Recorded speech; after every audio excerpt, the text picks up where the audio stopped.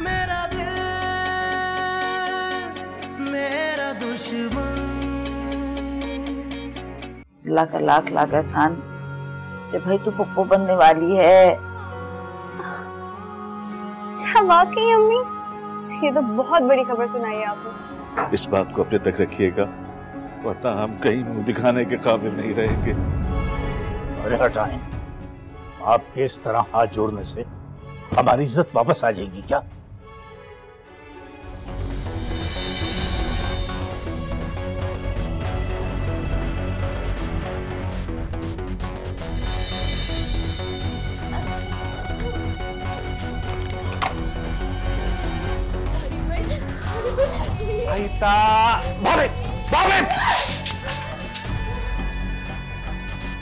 भाभी मैं मजाक कर रहा था।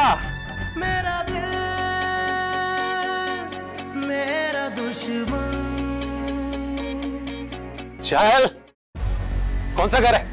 ये है? खोल इसे, खोल इसे। चाबी नहीं है, नहीं खोल इसे, खोल फटाफट।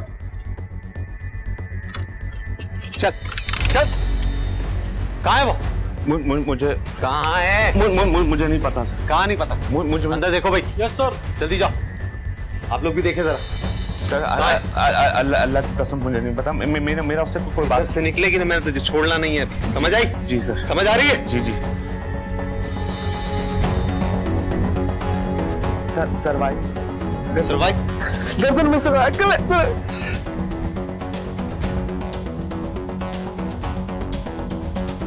हाँ भाई। नहीं है सर।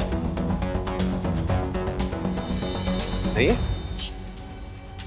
मैं बोल रहा हूँ सर, मुझे नहीं पता। वो देख, अगर मुझे पता चल गया ना कि वो यहीं कहीं थी तो छोड़ूंगा नहीं। और तुझे अगर पता चले तो सबसे पहले तुझे हमें बताना, वरना फिर तू जानता मैं तेरे साथ क्या हशर करूंगा। समझ आई तेरे? मैं आपको बताऊंगा सर। बताएगा ना? जी जी जी। चल चल।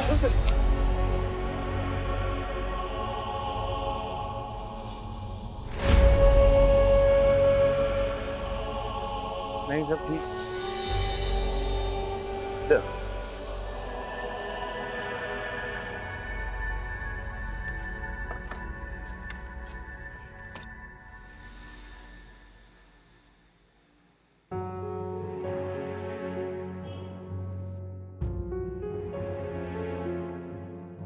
ये मेरा फोन क्यों नहीं उठा रहा? अल्लाह खैर ही करे।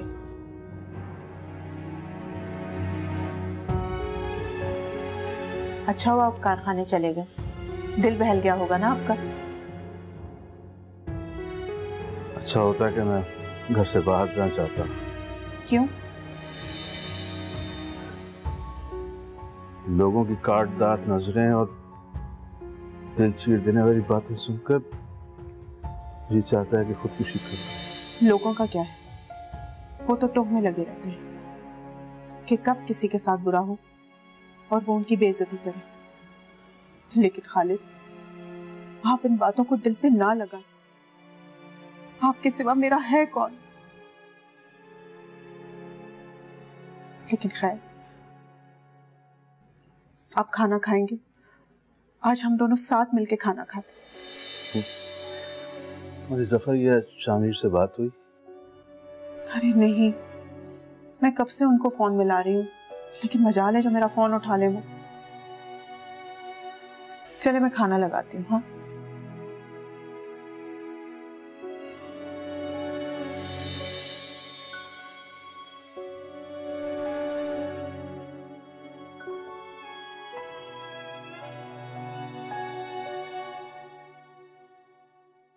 आराम आराम से पैर रखते, शुरू के दिनों में भी एहतियात करते हैं, ठीक है ना?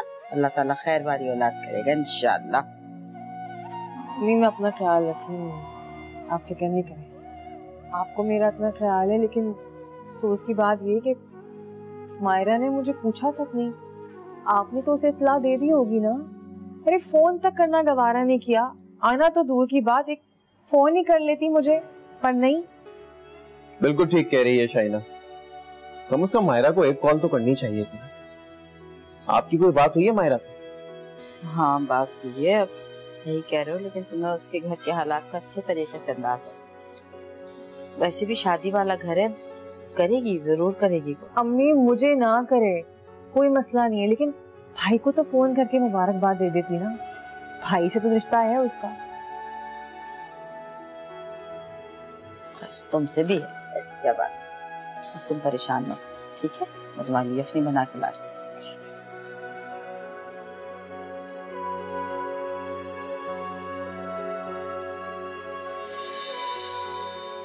जावेद तुम्हें क्या हो गया है?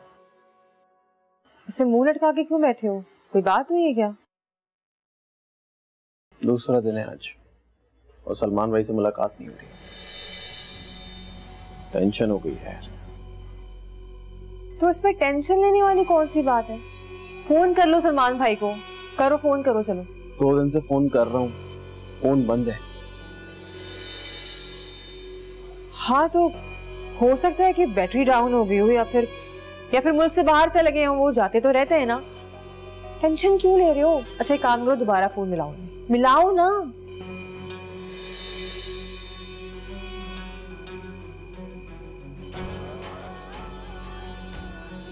जा रही है बेल कि नहीं जा रही?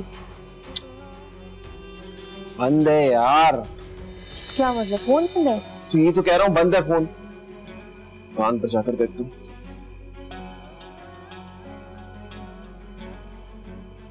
ऐसा कैसे मुमकिन है कि 2 दिन तक सलमान भाई का फोन बंद हो? रहम कर दे।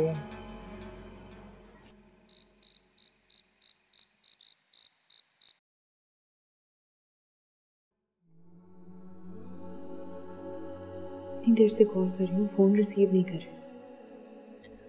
अगर अली ने इवन को शामिर और मेरे बारे में बता दिया तो शायद इसीलिए फोन रिसीव नहीं करे।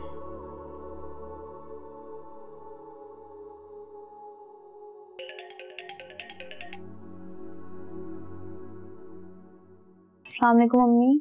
वालेकुम अस्सलाम। आप अभी तक सोई नहीं? हाँ बस तुमसे बात करने को जी चाह रहा था तो मैंने सोचा तुम्हें फोन कर लूं, फिर सो जाऊंगी। तुम आई क्यों नहीं?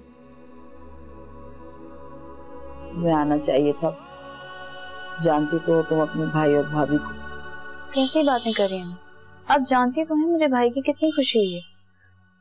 बस यहाँ मैं समझती हूँ बेटा, लेकिन हमारी मजबूरियां परेशानियां एक तरफ, जो कुछ भी है तो तुम्हारा भाई ने। तुम्हें आना चाहिए, मैं इंतजार करूंगी। परेशान मत हो, मैं जरूर आऊंगी। चलो ठीक।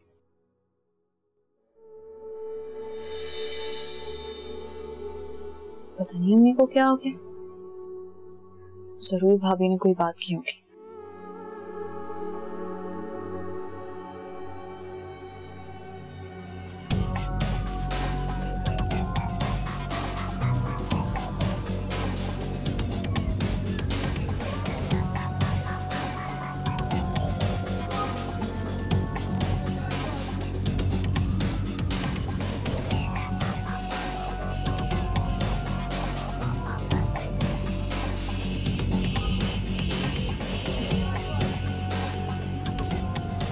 जो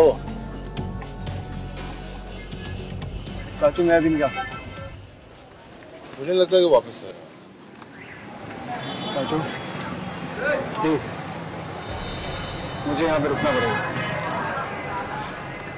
ठीक है, मुझे आगाह करते रहना।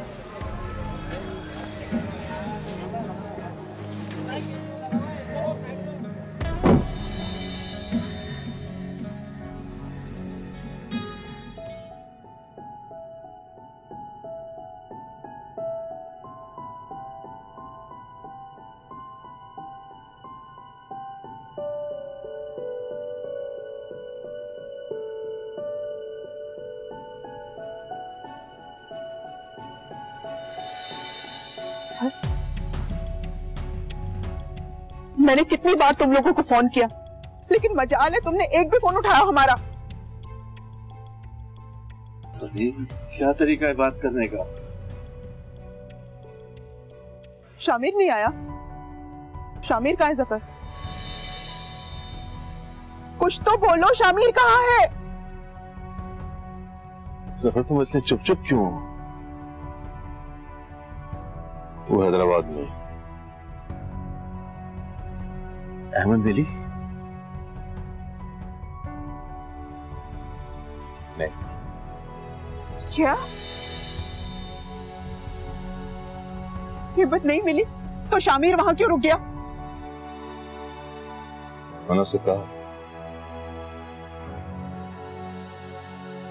और उसने कहा कि वहां रुक के वेट करेगा उसको। क्या तुम मेरे बच्चे को वहां अकेला छोड़ के चले आए? अगर कोई मसला हो गया तो कौन जिम्मेदार होगा? बोलो। अरे किस तरह बात कर रही हो तुम? शामिर कोई बच्चा नहीं है। यही तो मैं कह रही हूँ, शामिर बच्चा नहीं है, जवान खून है वो। अगर गुस्से में उसने कोई उल्टी सीधी हरकत कर ली तो कहाँ जाएंगे हम लोग? जफर, मुझे तुमसे ये उम्मीद नहीं थी। अगर शामिर की जगह तुम्हारी औलाद होती तो क्या उसको भी अकेला छोड़ के मुंह उठा के चले आते तुम? अभी तुम अंदर जाओ, अंदर जाओ तुम। हाँ? अंदर जाओ मैंने कहा।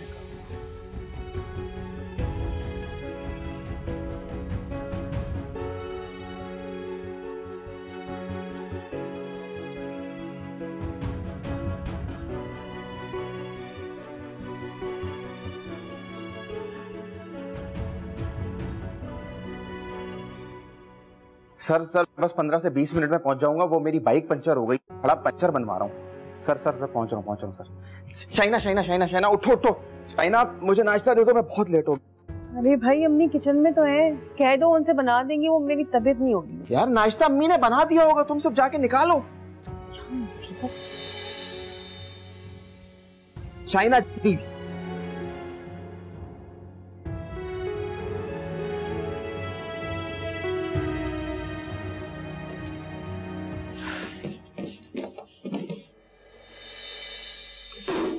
ये तो खाली है। तो कह रहा था अम्मा ने नाश्ता बना दिया है, पता नहीं कौन सा नाश्ता बना दिया अम्मा ने, जाके देखती हूँ।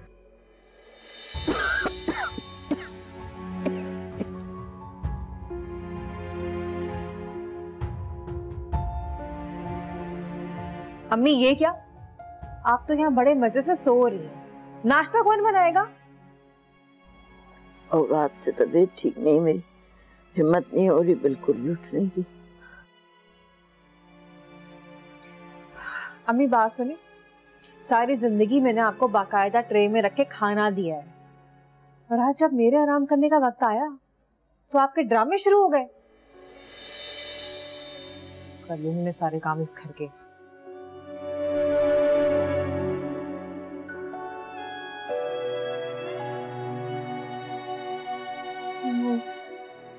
आप हैदराबाद गए थे, कुछ बताया नहीं आपने?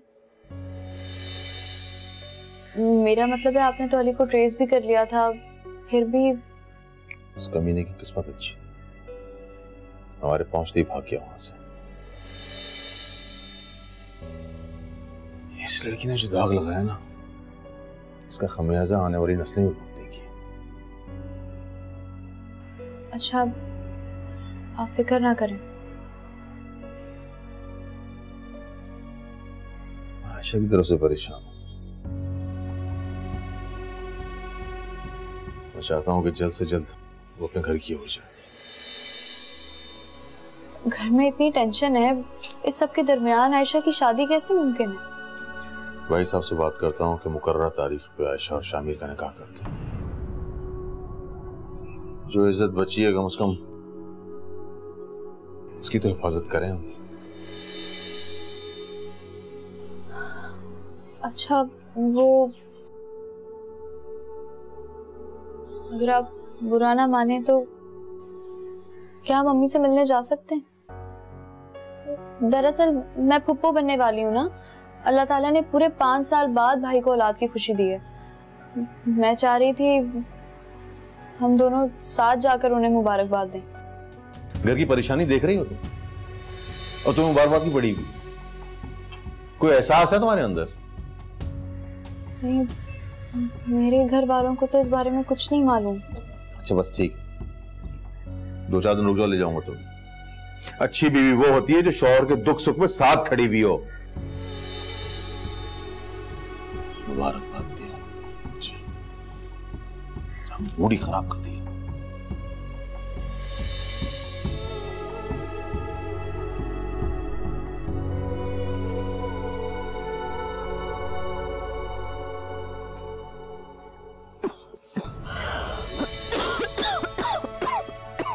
क्या हुआ?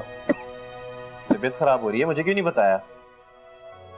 तबीयत तो बुखार हो रहा है।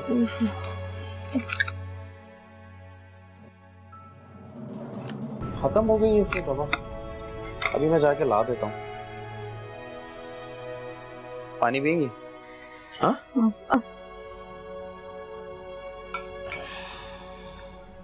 अच्छा, किसी को मेरा ख्याल नहीं है। सारी उम्र इस घर में काम करते करते गुजर गई। थोड़ा सा आराम कर लूंगी तो क्या चला जाएगा मेरा।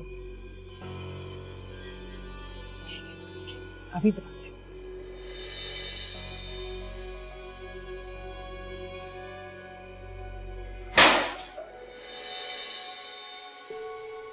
आप लेटेंगे।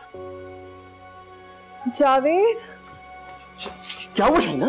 जावेद मुझे बहुत चक्कर आ रहे हैं। मैं किचन में तुम्हारे लिए नाश्ता बना रही थी, तुम्हारी अम्मा ने बिल्कुल मना कर दिया कि मुझसे काम नहीं। अरे तो तुम काम मत करो यार, मैं नाश्ता बाहर कर लूंगा, तुम आराम करो। क्या करती हो मुझे?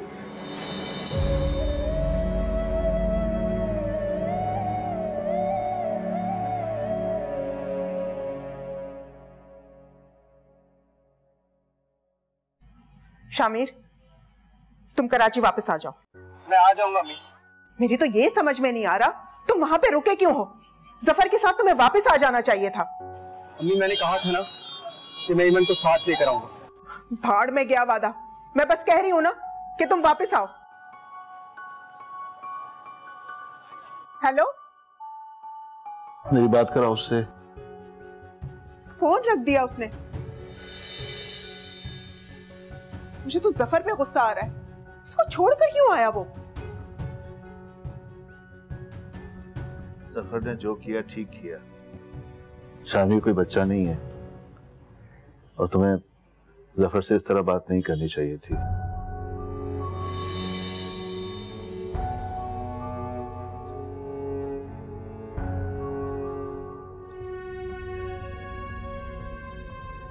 खालिद भाई, हम आपसे साफ साफ बात करने आएंगे। अभी भी कुछ बात करना बाकी रह गया है आप लोगों का? बातें तो बहुत सी बाकी हैं परवीन भाभी। हम लोगों ने फैसला किया है कि लड़ाई झगड़े में कुछ नहीं रखा और ना ही एक दूसरे को बदनाम करने में। अभी साफ साफ कहें आप क्या कहना चाहते हैं? आप लोग चलकर मेरे बेटे की हालत देखें। उसने खुद को रोग लगा लिया है। ना ही वो खाना खाता है, ना ही बाहर जाता है। जाहिर सी बात है, शादी के चंद दिन पहले जिस दूल्हे को पता चले कि उसकी दुल्हन घर से भाग गई है, तो आप ही बताएं, क्या वो मिठाई बांटेगा? हम आपसे बहुत शर्मिंदा हैं, लेकिन यकीन जाने हमारे हाथ खाली हैं, हमारे पास कुछ भी नहीं। देखिए, हम आपसे कुछ मांगने नहीं, बल्कि अपनी इज्जत मांगने आए हैं।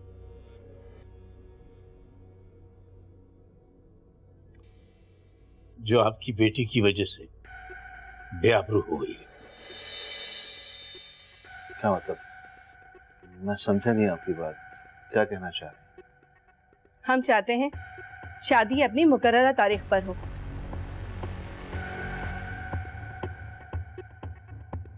हम अहमन की बजाय आयशा का रिश्ता मांगने आए हैं अपने बेटे के लिए।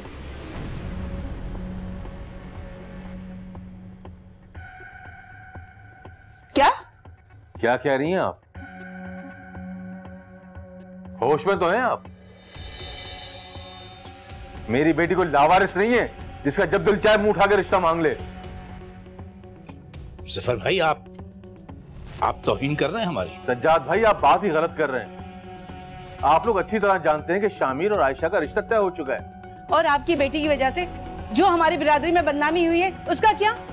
उसका नुकसान कौन भरेगा?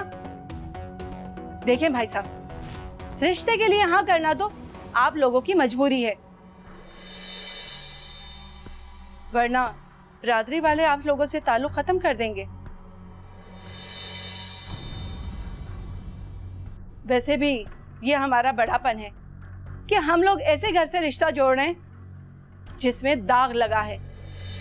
बस कर दें, खुदा के लिए बस कर दें। जब जी चाहता है आप लोग हमारे जख्मों पे नमक छिड़कने आ जाते हैं। हमारा पीछा छोड़ दें खुदा के लिए। देखिए देखिए खालिद भाई, परेशान मत हो, बस ठंडे दिल से सोच के जवाब दीजिएगा। इसी में हमारी और आपकी भलाई है। हम मुकर्ररा तारीख पर बारात लेकर आएंगे। आप अपनी बेटी का निकाह मेरे बेटे के साथ पढ़वा दीजिएगा और उसे रुखसत कर दीजिएगा। और रही बिरादरी की बात, तो ये इल्जाम हम अपने सर पर ले लेंगे कि हमें ऐमन की जगह आयशा पसंद आ गई थी। इस तरह आप लोगों का ऐब भी छुपा रहेगा।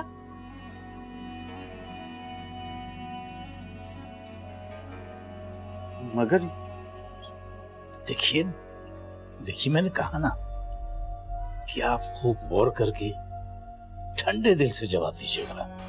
परेशान क्यों हो रहे हैं?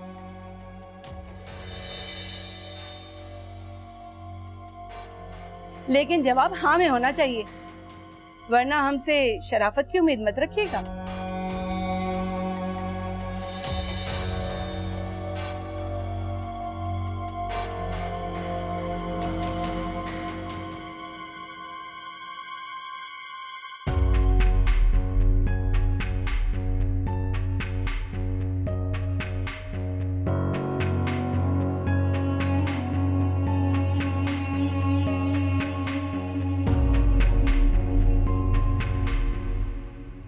किसी और की गलती की सजा मुझे क्यों मिले?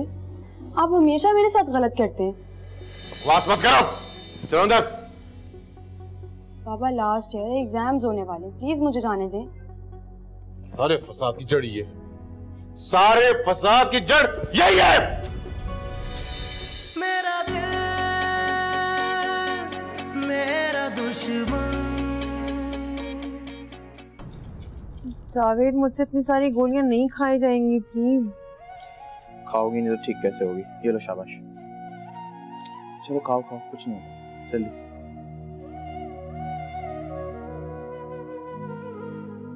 देखा, चलो शाबाश, अब तुम रेस्ट करो, मैं ऑफिस जा रहा हूँ। ख्याल रखिएगा। वापस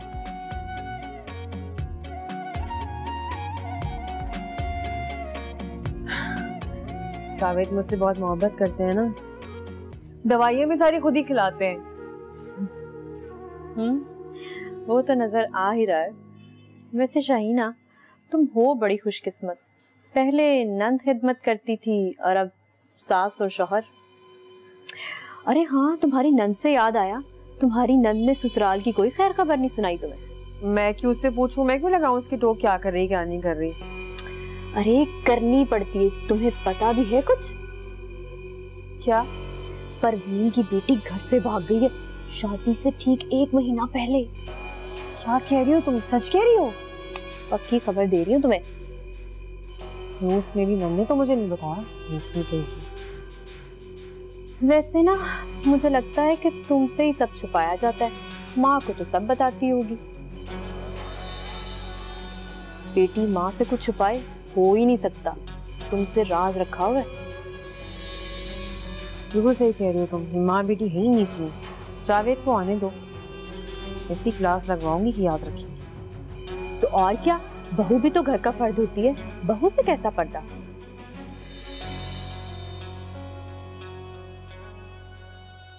खुदा की कसम, अगर भाई साहब की तबीयत का ख्याल ना होता ना तो मजा चखा देता मैं इनको। अरे मेरी बेटी कोई शौके से बड़ा पीस है जिसे राह चलता लोग पसंद कर जाए? वो मेरी बेटी है, मेरी बेटी, जफर खान की बेटी है वो। सही कह रहे हैं आप। भाई साहब ने कुछ ज्यादा ही गैर मुनासिब बात कर दी। मैं ठीक किया इनकार करके। मेरी बेटी मुझसे कितनी बदगुमान हो जाए, मगर मैं उसकी खुशियों से कॉम्प्रोमाइज नहीं कर सकता। मैं जानता हूं कि उसकी खुशी शामीर में, चाहती है वो उसको,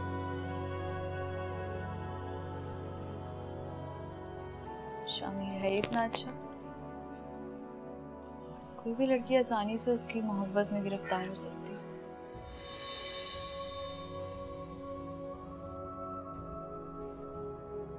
खैर, आप अपना मूड ठीक करें, फिक्र ना करें, काम पे जाएं, तबीयत बेहतर होगी।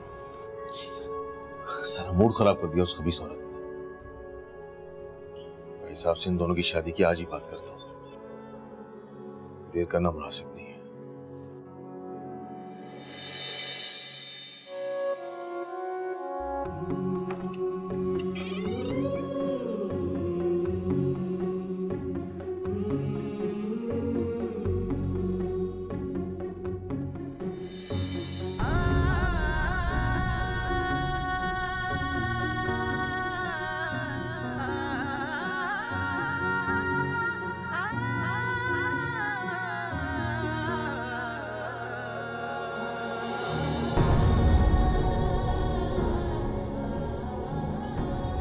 जब जब तुमसे बात किया सिवाय दुख के मुझे कुछ नहीं मिला। मायरा प्लीज मुझे इस तरह शर्मिंदा मत करो। मैं जानता हूँ कि तुम परेशान। तू सुनता नहीं है क्यों ये दुहाइयां कि तेरे पीछे भागूं जैसे परछाइयां, तू बेपरवाह।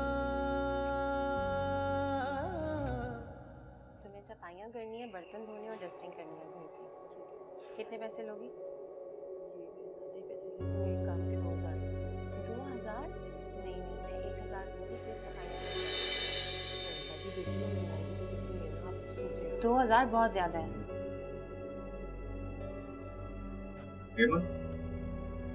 कौन है?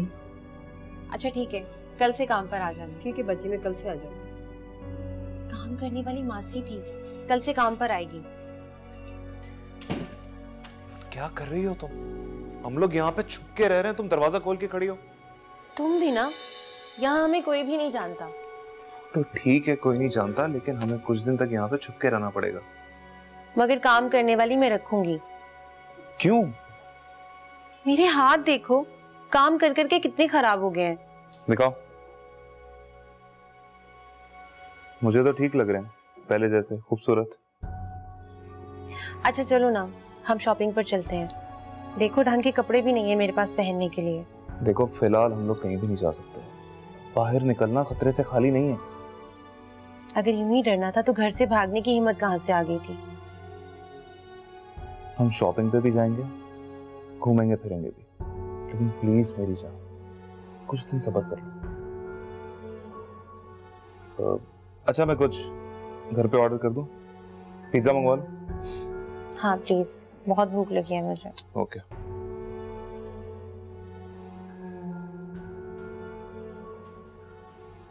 अच्छा यार, वो 1 लाख रुपए देना मुझे, मालिक मकान को देने थे। अच्छा ठीक है, ले लेना। मैं ऐसा करती हूँ कि लिस्ट बना लेती हूँ, हमें जो जो चाहिए। ठीक है, ओके।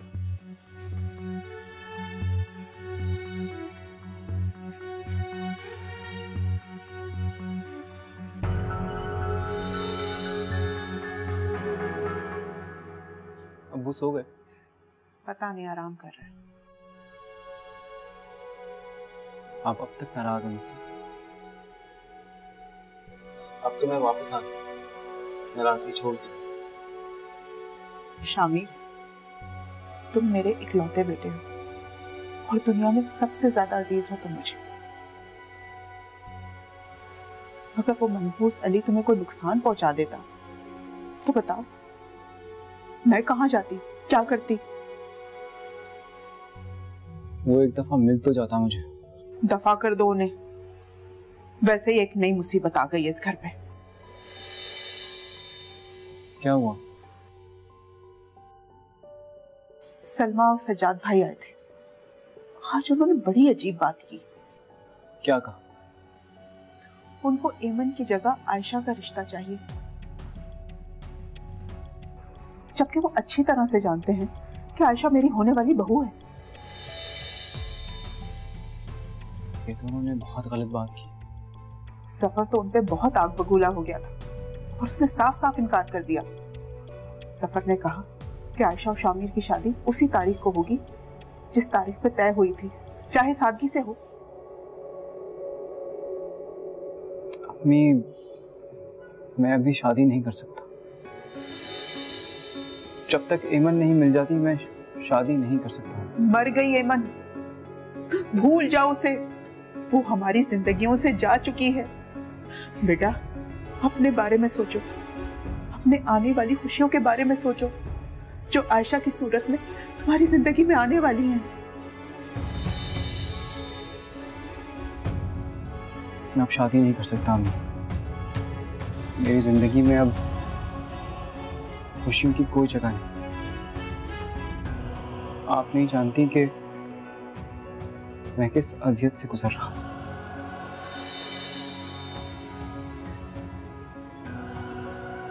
एमन ने मुझे दुनिया वालों से नजरें मिलाने के काबिल ही नहीं छोड़ा।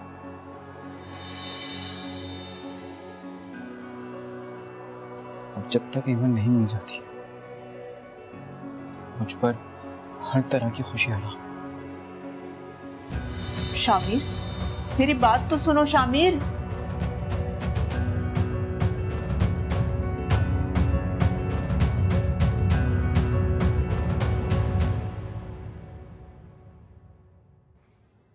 अम्मी वैसे बहुत ही अफसोस की बात है। क्यों बेटे, अब क्या कर दिया मैंने? क्या बात है शाइना? मैं बताती हूँ ना आपने क्या कर दिया।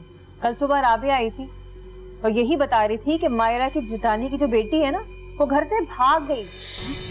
क्या? जी ऐसे ही मुझे भी हैरत हुई थी। अरे उसने मेरा इतना मजाक उड़ाया कि हद नहीं है। कहने लगी कि तुम्हारी सास और नंद तुम्हें क्या पूछती नहीं है आजकल, जो इतनी बड़ी बात हो गई हो तुम बेखबर हो। नहीं कसम दे लो, मुझे भी अभी तुमसे पता चल रहा है, मुझे इस बारे में कोई इत्तला नहीं। मैं आपको अल्लाह का वास्ता है माफ कर दें आप मुझे। मायरा के घर में एक सुई तक गिरती है ना, वो आपको फोन करके बताती है और आप कह रही है मुझे पता ही नहीं है। कसमें खा रही हैं आप। मैं क्यों झूठ बोलूंगी? मुझे क्या जरूरत पड़ी तुम लोगों से झूठ बोलने की? मायरा ने मुझे कुछ नहीं बताया वल्लाह आलम, मुझे तुमसे पता चल रहा है अभी। अगर वो तुम्हें नहीं बताना चाहती तो तुम छोड़ दो, अपने काम से काम रखो। जावेद तुम ऐसे क्यों कह रहे हो बेटे? अम्मी मायरा आपको फोन करके ना सब कुछ बता दी। ऐसा हो ही नहीं सकता कि उसने आपको ये बात ना बताई हो। शाइना बेचारी आप लोगों का कितना ख्याल रखती है, कितना प्यार करती है आप लोगों से, और एक आप लोग हैं उसकी तरफ से अपना दिल खराब ही रखते हैं हर वक्त। तुम चाय पियो और उसके बाद वॉक करो, तुम्हें डॉक्टर ने कहा।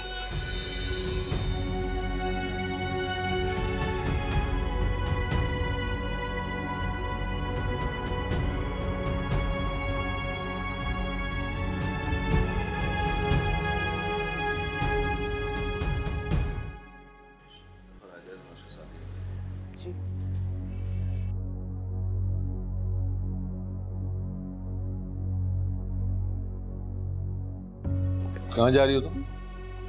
कॉलेज। तुम्हारा दिमाग कुछ ज्यादा खराब नहीं हो गया? मेरी नरमी को तुम कमजोरी समझ रही हो क्या? जब मैं तुम्हें साफ मना कर चुका था तो कॉलेज जाने की क्या जरूरत है? बाबा मैं जाऊंगी और जरूर जाऊंगी। मुझसे फजूल बहस मत करो वरना क्या?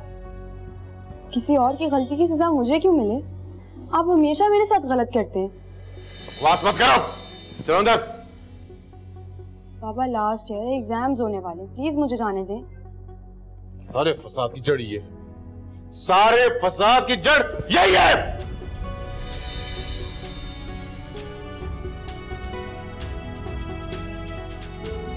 पापा हमेशा ईमन की गलती की सजा मुझे मिलती है। आप एक काम करें, उसके तवान में मेरी शादी वहां पे करवा दें, क्योंकि आपकी नजर में मेरी हैसियत सिर्फ एक गुलाम की जितनी है। बस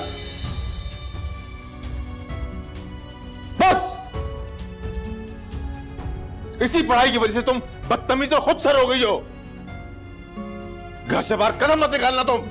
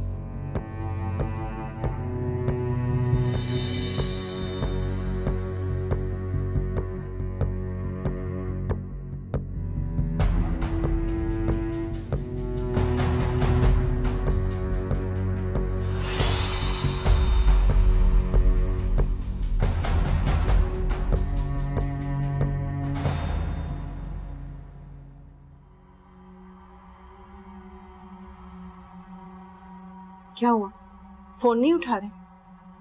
अभी मैं आपको बता रहा हूँ ना, वो इतने आराम से नहीं मानेंगे। मैं तो हैरान हूँ कि लोग अपनी इज्जत की खातिर बड़ी बड़ी बातें मान जाते हैं, मगर ये तो बड़े ही ढीठ लोग हैं। आप खामोश क्यों हैं? बोले ना क्या करना है। ये लोग अपनी हरकतों से हमें मजबूर कर रहे हैं कि हम बिरादरी वालों को इकट्ठा कर लें। ठीक है, अगर ऐसा है तो ऐसा ही सही।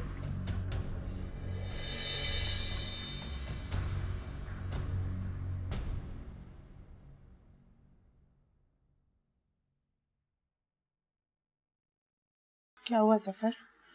खालिद, वहां सब खैर हुई ना? मैंने तो तुमको कहा था कि शामिर को अपने साथ ले जाओ, अगर कोई ऊंच नीच होती तो वो संभाल लेता। अच्छा भाभी, शामिर साथ नहीं, जवान खून है, उससे मैं मारपीट कर सकता था।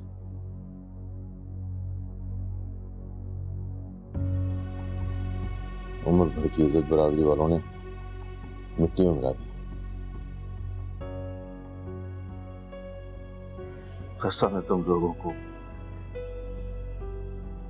मैं मर भी जाऊं तो अहमद को तेरी शक्ल मत देखने देना।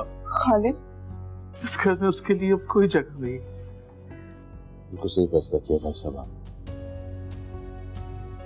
जिसे हमारी इज्जत का ख्याल नहीं, हमारा उससे कोई ताल्लुक नहीं।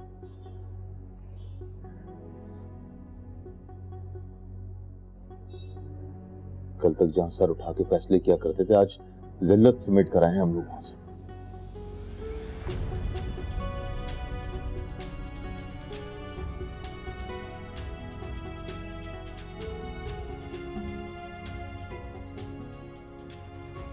इंशाल्लाह सब ठीक हो जाएगा।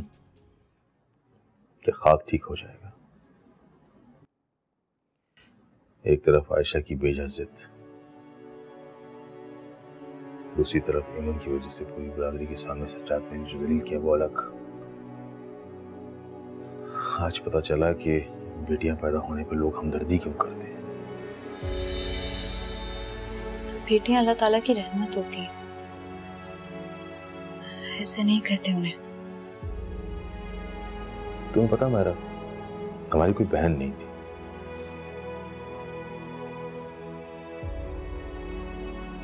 माँ बाप ने कभी एहसास भी नहीं दिलाया। उन्हें भी बेटे पसंद थे, हमेशा गर्दन अगड़ा के बाहर निकलते थे। फिर हमें खुदा ने रहमत से नवाजा। हम तब भी खौफजदा नहीं थे। बच्चियों को स्कूल भेजा, स्कूल से कॉलेज भेजा, फिक्र थी हमें उनकी। मगर हमें क्या पता था कि जिन बच्चियों को एतबार के साथ घर से बाहर भेज रहे हैं, वो घर का रास्ता ही भूल जाएंगे।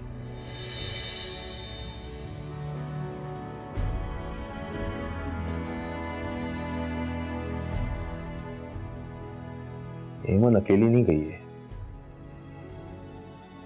हमारी इज्जत, हमारा मान वकार सब साथ लेकर गई है।